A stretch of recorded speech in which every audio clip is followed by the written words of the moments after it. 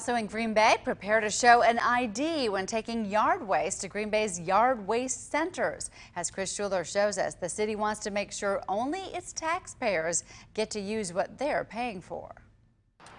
At this yard waste center on Green Bay's west side, Can I just see something real quick? every person pulling in to drop off yard waste needs to check in. Making sure everybody at this dump is a Green Bay resident, because taxpayers are losing money from out-of-towners. As the city does what it can to make sure only residents use this taxpayer-funded facility. Just have to verify that you're a City of Green Bay resident. That's all we're asking.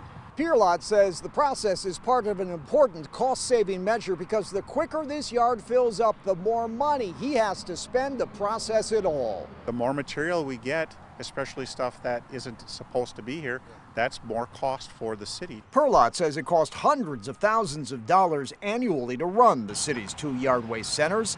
And with falling revenues because of the coronavirus pandemic, he's making sure non-residents and contractors are turned away, a policy infrequently enforced in the past. If we have the people, our intention is to do this with great regularity. On day 1 of the policy, over 20 vehicles were turned away, and city residents we spoke with liked the change. I've seen contractor stuff dump here before. Yeah, I think periodically checking is a good thing. So if you're coming here, make sure you can prove you're a Green Bay resident. Pierlot says it's the policy moving forward, and it will be enforced. Reporting in Green Bay, Chris Schuler, Local 5 News.